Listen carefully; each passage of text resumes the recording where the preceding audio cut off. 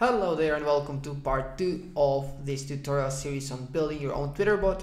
We're going to start with something that's less useful on the long run, so you probably won't have to do this multiple times. I mean, it could be that you find a reason why you can use that, but it is regarding changing the personal or the profile information. We're going to start with updating our photo and also these information here, for example, the name, the description, location, URL, and stuff like that. So we are going to finally remove this empty image, and at the moment, at the same folder as my Python file, I have this profile image. So this will be the image that we're going to use as our profile image. It seems quite a good choice for this purpose. So let's take a look at how we're going to do that. Normally just one line of code, but if you want to make sure that it's reusable, you might want to create it as a function, and that's what we're going to do in this tutorial. So we're going to define a function that's going to be profile image, and in this case all we need is our image, or you can also use file name.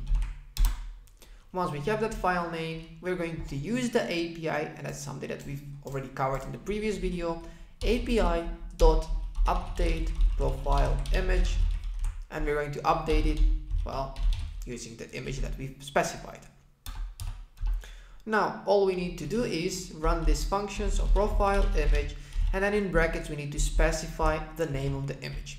In this case we have the name of the image being profile_image. We can see that it is .jpg, so we can specify that here, profile_image.jpg.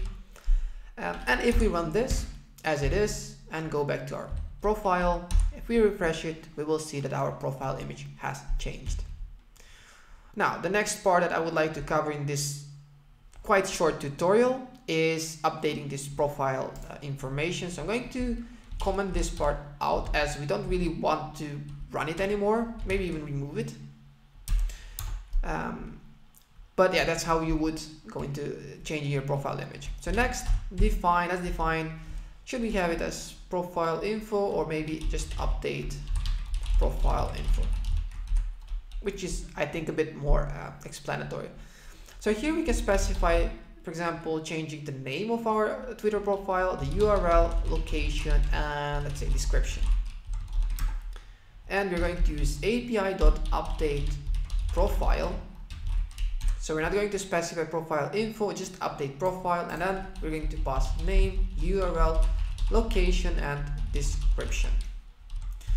The way we're going to run this function is we need to specify, of course, these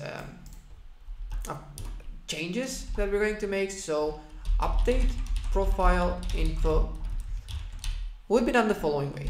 Our name would be equal to, currently it is tweetpy testing, so let's change that to tweetpy testing tutorial. Then our URL, I'm going to set it to be equal to my YouTube channel link. Then let's say the location would be equal to everywhere and nowhere, which sounds quite accurate. And description, haven't really thought of a good description, but let's have a 100% useless description. I mean, it doesn't matter, right? Who cares? Anyway, so we're going to run this function that's going to change the name, URL, location, and description of our profile. So let's go back to the profile, and as you can see, it has indeed changed. So tweetpy testing tutorial, it has 100% useless description, it has the location changed, it has this link, so we can at least see that it works. And as you can see, using the API is fairly simple. It's easy to follow. I would also suggest to take a look at the documentation if you want to figure out how it's being built, but otherwise you can just follow all these tutorials. Again, this is not something that you're going to use on the long run as a bot, unless you want, for example, the description to be changed multiple times based on some recent update. So in that case, that could be useful. Of course, the profile image, I don't know how often you would like to change that. Probably what you would change most from here is the description. For the rest, it's probably something that you do once and leave it as it is. But in any case, it's good to cover, to know what's available, and then it's up to you to decide if you're going to use it or not. So I'm going to remove this. We are not going to rerun it again and again in the next tutorials, but this function would remain as part of our code. And at the end of this series, I'll probably upload it to GitHub, so you can also refer to that in case you run into some issues. That would be all regarding this video. We continue with the next one that will cover posting tweets and uploading image as part of the tweet as well. Thank you for following, and I'll see you in the next one.